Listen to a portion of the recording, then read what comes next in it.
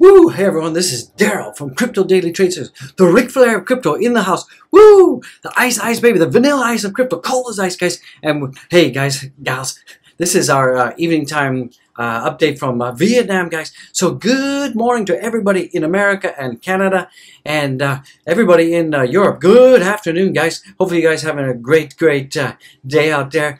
And we're seeing the markets overall pretty much green so far today. We saw that Bitcoin has gone over $44,000 today. Ethereum is way above $3,000. So it's all looking good. Doge is holding pretty strong, guys. But you know, this is the final countdown, guys. This is it. This is the final countdown for crypto. And remember, this video is not financial advice. It's only for education and entertainment purposes. So yeah, once again, this is the final countdown for crypto. September is about to come to a close, and we've got some huge things coming up in America in a couple hours. We've got the whole infrastructure bill vote that's supposed to be happening today, unless it gets delayed and pushed back. So it's been pushed back once, so it's supposed to happen today. This is going to have far-reaching implications on crypto. But you know, once again, you know, they've talked, you know, Gary Gensler, he always likes to talk about DeFi. And, you know, I really think they don't understand how big it is and what they're really talking about, because, you know, to actually manage DeFi is going to be very, very impossible. Sure, they can regulate centralized exchanges like Binance, FTX, you know, Kraken, you know, BitPay, and all these different exchanges that are centralized. Sure, they can definitely regulate those. But going after DeFi, like, you know, if you're holding like Pancake tokens and you're doing liquidity or pools on their DEX, it's not possible, guys. And if you're using something like Trust Wallet or MetaMask, they have a built-in DEX decentralized exchange right in there, and that cannot be regulated. So I think the regulators, I think they're going to bite off more than they chew. And sure, regulation is good if it protects individuals, but as long as it doesn't stop the innovation. So, you know, this is like a freight train going 200 miles an hour or 250 kilometers an hour if I do the conversion. And you can't stop the freight train when it's out of control, guys. You can either get out of the way. That's all. Crypto is here. Crypto is coming, and there's nothing they can do about it, guys. So, you know, the final countdown is here. Then we've got September is almost out of here, so we got the final countdown. We're also going to talk about some catalysts that we saw in 2013, 2017, and we're seeing exactly the same catalyst as we're seeing now. And we have about, you know, 147 days till we see the top. I believe that 147 days we're going to see the absolute top of this bull run, and we're counting down. And this is not the first time. We've seen this happen before in the last 3 bull cycles, that from approximately today's date, we have 147 days.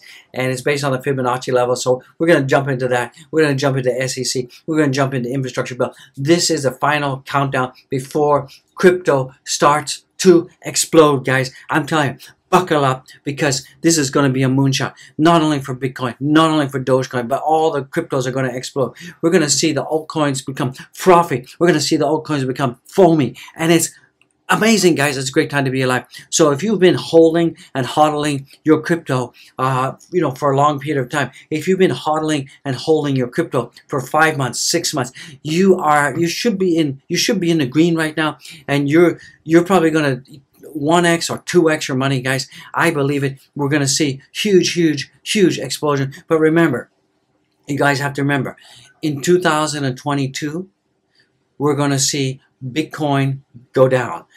Exactly when? We could see Bitcoin, you know, probably go down to, you know, 30,000, 25,000 level in 22. In 23, we're probably going to see Bitcoin go down, you know, 15,000 to 20,000 level. And then in 2024, just before the accumulation phase, before we have the next halving, we could see, you know, Bitcoin between $10,000 and $15,000. So that is going to be the time. That is going to be the absolute time when you want to load up, because in 2025, the bull run in 2025, kaboom, guys, kaboom! You know, this is when we're going to see the glorious, you know, $500,000 Bitcoin come in at its top, guys. So just remember what I said. 2022, when the market starts to tank, expect Bitcoin to be going down between 30 to 25,000. in 2023, expect Bitcoin to be trading between, you know, 20 to 25,000. You know, that's the best guess estimate. And then 2024, 15 to $25,000 range, even lower. I mean, we could even go as low as 10, guys. So that's why you want to have stable coins on the sidelines. And when we have the blow off top, if we have a blow off top, we may not have a blow off top. We may have a nice upward climb and then a slow climb. So that's why you need to set your absolute maximum sell targets for Bitcoin, for Ethereum, and for your other old coins. And this is really important you do that. And don't waver on that, because if you wait too long and you think, oh, it's going to go up, take your profits while you can, because we're getting closer and closer to the top of this bull run. We've only got October, November, and December. And depending on how this infrastructure bill pans out, you know, things could go down. Things could go down, and I'm seeing that, you know, if this infrastructure bill gets passed, we could see ourselves retesting around about $38,000 for Bitcoin. That seems to me my line in the sand for Bitcoin around 38,000. So we should get pushed down that low if the infrastructure bill gets passed, because there's going to be a lot of retail panicking, and some low-level institutions might also be panicking. So guys, just get ready for that. This could be, you know, this is you know, we got like three or 4 days left in September, depending on your time zone. So we could it could be rough depending on when this infrastructure bill passes. Now remember, we've got 3 ETFs with possible approval coming in October. I think the first one comes in around about the 18th of October, and that's ProShares ETF. If that happens, that's going to be bullish, and that's going to also catapult crypto to new all-time highs, and Bitcoin could start seeing 6 figures coming in by December. So guys, mark it up. It's a great time to be alive, guys. So Dogecoin in the morning, and we're going to get it. And remember, I'm working for you guys, so this is a great time to be alive. So let's jump into the content. Let's do it right now. And before I do that, guys, don't forget to help the OG out a little bit. You know, I've got the mountains and the sea in the background, so things are looking pretty good here in Asia. It's a nice day. It's hot, hot, hot. And amazingly, there's been a power outage where I am. So actually, there's no power in my apartment right now, no AC, so it's hot. So I'm doing this on the balcony, and luckily I'm running on the battery. Normally the apartment has full generator backup, but I don't know what's going on with the people in the management here. They seem to be just like, I don't know, something's wrong with the generator. So we'll find out. So guys, with that being said, guys, do me a favor. The OG, we just want to say, this channel would not be possible without all of your beautiful support, my beautiful crypto family, my beautiful Dogecoin army out there, my beautiful Dogecoin tribe subscribers and members. I just want to say I love you guys to death. Love you so much. And please show some love back. Smash the likes right now. Let's see if we can get this video up to at least 600, 700 likes. I need you to do that for me. I need you to take the time out to watch it and smash the likes. And guys, don't forget to subscribe me right now. Subscribe. Get the subscribe button. Do it right now. And if you haven't subscribed, please do it, guys. A lot of you are watching and watch regularly. I can see you in the live streams, but you're watching, but you're not subscribing, guys. So, you know, please subscribe, support the OG, guys. Let's do it. So let's jump into some news. We're going to talk about some news. We're going to talk about some SEC news. We also got some fun news. I think you guys like it. So Gox the hamster. Seems like Gox the hamster, he's outperforming the S&P and crypto markets right now. Let's talk about the hamster, and then we're going to jump into some TA. Then we're going to look at you know, where the coins are, guys. So let's do it, guys. Let's get into it. So with that being said, let's get into the first news article here, right here. So we got the House of Representatives to deliver the verdict on infrastructure bill. I talked about that. And it's about, you know, it's about 3.5 billion, 3.5 trillion, not billion. I get you right. Trillion package is fine. It's been finalized, and Democrats are divided on whether to pass the legislation before the terms of the follow-up. But you know, I think it's going to be voted on. And you know, of course, you know, one of the angry grannies, Pelosi in the House, you know, the Gary Gensler, the Three Musketeers. So according to Reuters, Pelosi expressed confidence that the legislation will pass upon announcing the date on Sunday, September 26th, starting. And let's see what happens. So tomorrow, September 20th, we will begin debate on the floor. On hopefully by Thursday, Thursday, September 30th, they will have the final vote. So we should hear pretty soon. So it's the 27th here in Asia. So let's see what happens tomorrow or today, but America time. See what happens. Hopefully the thing gets thrown out of there, but I don't think so. I think they're going to railroad this right down everybody's throats. They're going to ram it down the throats, and this has got this whole broker definition, which is really, it's so broad that it's gonna just put a damper on the miners. I remember a lot of miners have been looking for a home, and a lot of the miners have relocated from China to the U.S. So once this infrastructure bill takes place,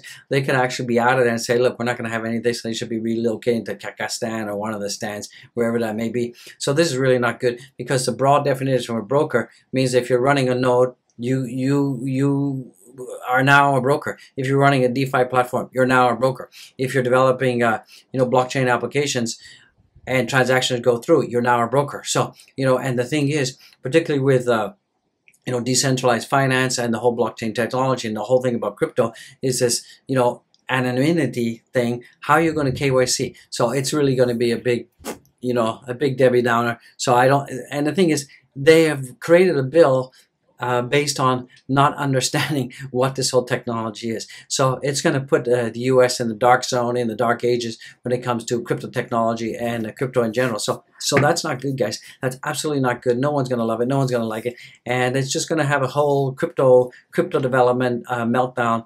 And who are they protecting? Who are they serving? I have no idea. It's pay to play. It's pay to play up on the hill, guys. Absolutely, it's pay to play. So don't beat me up in the comments, guys. Some other news that's coming in: China fears is now infrastructure bill fear. 5 things to watch Bitcoin. So this is basically the same thing. So basically, we've had the China bans. Now we're going to have the infrastructure FUD. The good thing about this, most of the retail investors now, we're pretty FUD resilient. We've had everything thrown at us. We had regulation, we had China FUD. Now with the infrastructure bill, I think people are kind of a little bit expecting it to happen. So I don't think it's going to have much of a bite like people think. So these are some things to look at. I think some key levels to watch. I mean, they're saying that some traders are saying that the key floor level is 36,000. I don't think so. For me, I'm saying that it's going to be 38,000 will be the key floor level. I don't think we're going to drop below that. So guys, if we drop below that, don't panic. October, it's going to be spectacular. This is the final countdown for infrastructure bill, a final countdown for the cryptos to explode, guys. So make sure you guys don't panic. So and this bill includes the contentious description of a broker, one which could have far-reaching implications. We talked about that, and there's been some pushback from Senator Toomey and other senators, like Ted Cruz. Yeah, go Ted.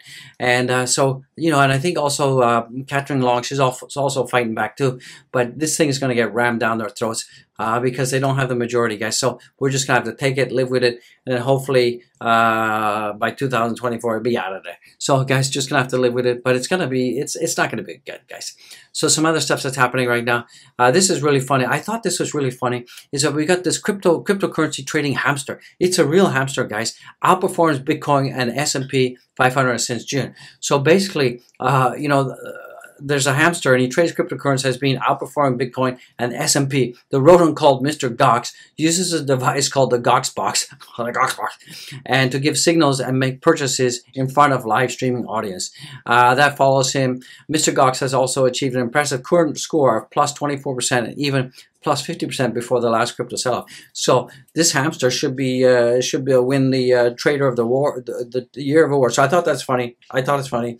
It's just funny. So basically, we got a crypto trading hamster who's pushing buttons that has no idea what he's going on. It's pure random energy out there, but he's outperforming Bitcoin. I mean, anybody can outperform the S&P 500, right, when it comes to crypto, right?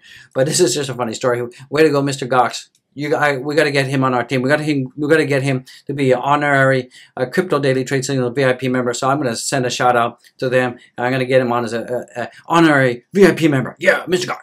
And maybe we can get some trade signals from him. Let's get it.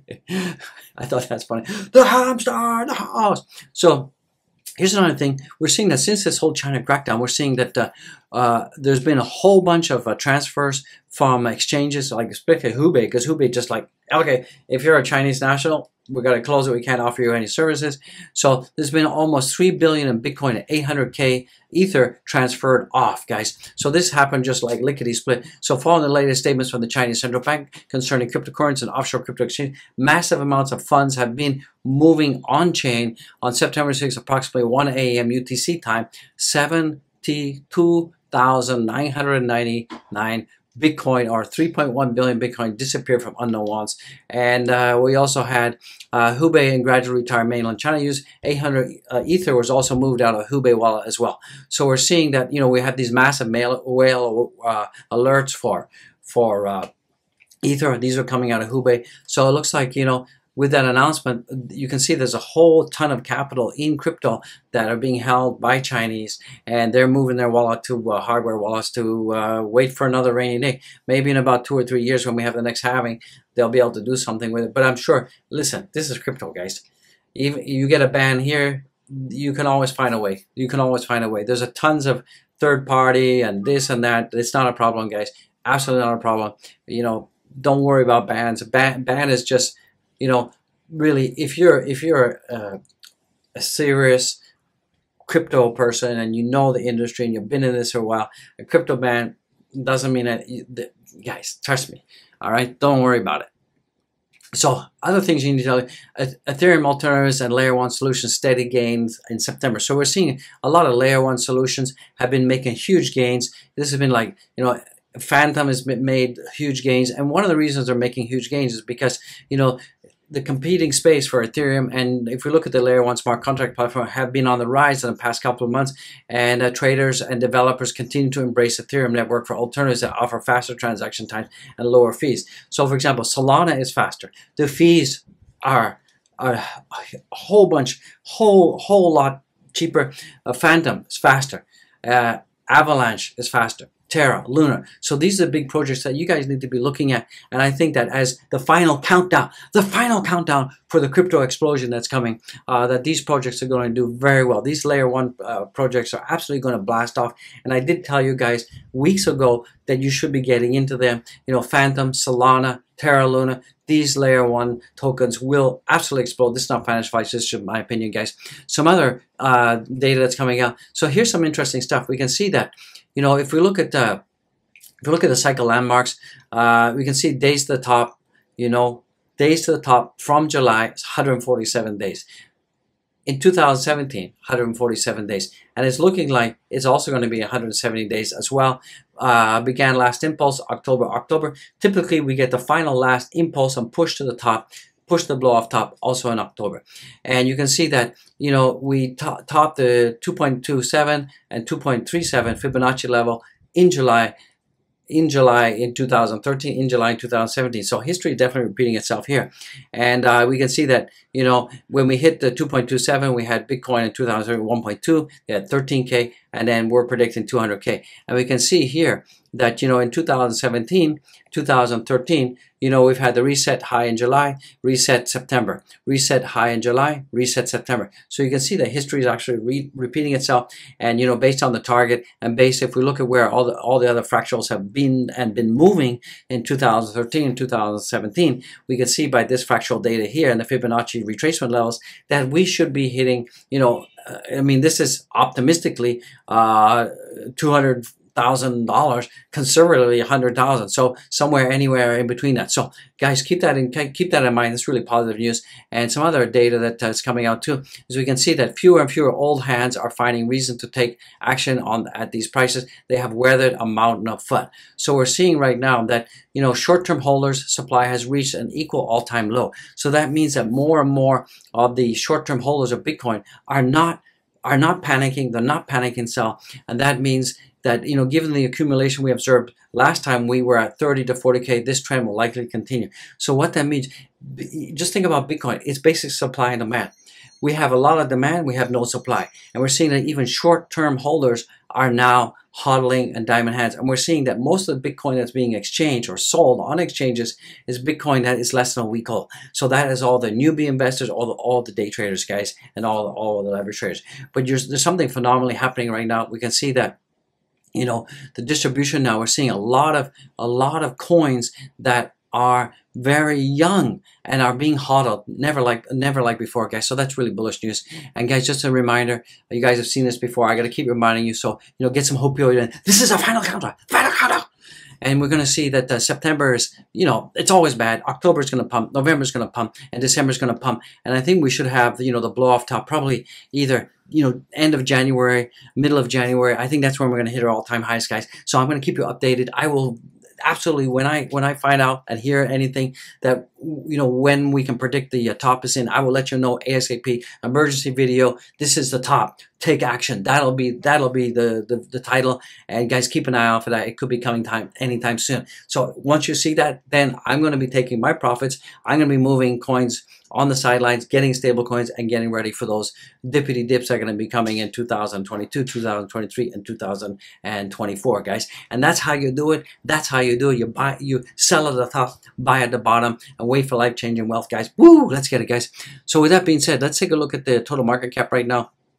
So right now we can see that the total market cap is 1.95 trillion, and we're up about 0.74%. We were doing a lot better before, but the market cap's come down a lot. I think hopefully America, you guys can take it up green, but I got a bad feeling you guys are gonna turn a green day into a red day. You guys are always doing that. The Yankee Doodles out there are always messing up with the crypto. I take it down. So guys, don't be weak Nancy's, don't wet the bed. This is not the time to be selling. Even if we see Bitcoin going down to like 36, 38,000. So right now we can see that Bitcoin on the weekly Bitstamp chart is at 43,539. And you can see here that the 21-day EMA, we were closing above that, and now we're exactly in line with that on the beginning of this week's candle, guys. So don't panic. I think absolutely we're going to get up there. We may see ourselves going down to 38 level. So this is where I see this is Bitcoin on the 4-hour chart. This is a Binance 4-hour chart. Remember, different exchanges have a different slippage, so you may see different prices, but don't panic. That's normal. So right now on the Binance chart, we're seeing that Bitcoin is at 43,643. So you can see we had this dump, we had the pump, we had the rejection. Remember, this is all FUD. This is all FUD. Then we had the separate FUD. Then we had this beautiful W pattern here, this W pattern here. This is a neckline. We've broken out of the neckline. We're looking very, very good and healthy here in Asia. Now we've retraced a little bit. So if we can stay above this neckline, we're going to be okay. But I believe, based on, you know, what's happening, and based on what's happening with the infrastructure bill, we could see ourselves breaking down, guys. So we've got some major support here at 41,000. But the worst case scenario, if we do break down, we could see ourselves break down and go down to this level here. So we could see ourselves, basically, we could see ourselves going in this direction, guys, if we break down. Meandering here, passing the support, and going all the way down. Worst case scenario is we go down here. I don't think that's going to happen. I think that, you know, the market is going to be they're pretty resilient to this infrastructure bill. I think we've heard it up to here. Everybody knows it's coming. I think everybody, you know, as the French would say, fait accompli, that it's fate, it's complete. And so I don't think the market's going to have a really big reaction. I don't think so. Worst case scenario, it would go down to 38, but I don't think that's going to happen. I think we're just, maybe we'll hit in this level, go back down to 41, 42,000. But then this is the final countdown, guys. And we're going to see cryptos explode in October. Remember that. Take that to the bank, guys. Remember, I'm working for you. So let's take a look at the Doge price right now. So Doge in the house right now. Let me just adjust the chart for you. Just adjust the chart. Yeah. So right now Doge is at 24.3. Today we were doing pretty good. You know, we were just we got up to the 25.0, level, and we're looking like we're going to break out from this white descending line. But we got rejected, guys. We got rejected, and that's because of Bitcoin is coming down. I think, you know, because of this infrastructure vote that's coming, I think people are getting a little bit skittish and just kind of maybe on the sidelines a little bit. I don't think there's going to be any panic selling. I wouldn't worry about that too much, guys. Let's take a look at Ethereum in the house. That's not Ethereum. That's not Ethereum. That's Bitcoin. I pulled up the wrong chart. Let me take a look at Ethereum in the house. So Ethereum, basically the same. You know, we did pretty good this morning here in Asia, and we were able to get ourselves to a high of 3,166, and we got rejected from this is a 3,154 line. We got rejected once, twice, 3 times, and now we're going down, guys. So this is some serious resistance here, and hopefully we can blow back below that. If Bitcoin does drop and does dip, you know, we have some support around this level here. So I think that we could see ourselves going down to $2,700. Worst case scenario, if things go south with the crypto right now. So let's take a look at Cardano in the house. Cardano's doing okay, still going sideways. It's $22 and $2.21, and we got some really good solid support around this level at $2.15. Our next overhead target is $2.50. So there's been a lot of good news, the chain link thing, the dish thing, the dish tie-up. So hopefully Cardano will break out, but right now the markets are just kind of going sideways, and we'll have to see what's happening with the pre-markets in America, guys. So don't panic about it. Let's take a look at Solana and how Solana is still doing pretty good, guys. Even though everything else is kind of going down, Solana was able to get above my line in the sand, as I would say, and the yellow line, and it's looking good. It's pretty good. It's 143. So I think we could be moving on up. Let's see what happens. I think we may get rejected and go below the yellow line, depending on how America does, guys. So just keep an eye on that. And then finally, we got the Avalanche in the house. Avalanche is, hit a high today of $70, and right now we're trading at $68.47. So also not so bad. As long as we stay above this yellow line, we should be okay, guys, and we should be positive. But we could get a drop depending on how Bitcoin reacts to the infrastructure bill. So let's take a look at the market cap and the volumes right now. So right now the market cap is 1.99 trillion. Total volume is 72.27. My Bitcoin dominance is much too high for my liking. It's 43.34. But so that means that most of the liquidity in the market is in Bitcoin and not in altcoins. So we need money to flow out of both the Bitcoin and flow back into altcoins to see this drop, and then we'll see the altcoins pumpity pump, guys. So right now let's take a look at the markets right now. So we can see that Bitcoin is at 43,589. It's still up 0.6% from where we were 24 hours ago, so that's okay. And we're seeing that the Ethereum right now is at 3,093. Remember, this is an aggregate of all the exchanges, right? So it'll be different than individual exchanges, so keep that in mind, guys. Don't panic. ADA is at 2.22, and that's at $2.31, guys. BNB is at $348, and that's down almost 1%, guys. And Solana in the house is up 5.43%. Yes, Solana, and it's 142.45. And Polkadot is down 1%, 29.17. And my Doge in the house is still up, guys. So you see, Doge is still doing pretty good. It's up 0.14%, and that's almost pretty much closely tied with Bitcoin. So you guys have to understand that there's a huge correlation between Bitcoin and Dogecoin right now. And the Avalanche is up to $68.75. $68.75, and that's up almost 1%, guys. So take a look at some other projects. If you see any projects that are really double digits below, then these might be good pickups. So Atom, no, it's only 2% down for the week. FTT, no, it's up already. I told you guys to get into that. So with that being said, guys, don't forget to follow me on my Twitter. Follow me on my Twitter. I got 2,364 people on Twitter. And don't forget, I would not be able to do this channel, have this channel, without you guys and your support. I love my Dogecoin Army family. I love you guys to death. Show some love. Smash the likes, guys. Smash the like. And subscribe. Don't forget to subscribe. And don't forget to go to all of my videos. Check my Linky Winky Winkies. We've got tons of links in there. And remember, none of this is financial advice. This is the OG in the house. The recommender of crypto. Spreading some love, guys. So don't forget to go to Zen Music Addict. This is a wife's channel. Subscribe, BYB. Do it right now. Subscribe, guys. Help Happy Wife, Happy Life, guys. Do that. And also, other things you can show support for the channel. Go to Patreon. Become a Patreon member, guys. Buy the channel a coffee. Go to www.coffee.com, Crypto Squad /Crypto Squad. Buy the channel a coffee. All of that goes to charity, guys. I love it. You love it. And let's check out the merch, guys. Don't forget to check out the merch. We got tons of merch. We got hats. We got hoodies. We got t-shirts. We got all sorts of stuff, guys. Check out the merch and get the mug. We got the beautiful mug. We got the pillow willow, and we got back. So guys, check out the merch. If you buy some merch, send me a Twitter with the merch, and I'll feature it on the next video, guys. So with that being said, I just want to say I'm working for you. God bless all of you guys. I love you guys to death. Tell me how I'm doing in the comments. Don't forget to smash the likes again, and go with God. Be with God. God bless all of you. Love your neighbor. Love your wife. Love your kids. Just love the world, guys. Spread a little joy, guys. Spread a little joy. The OG singing, guys. So I'll see you next time, guys. Be blessed, guys. Be blessed.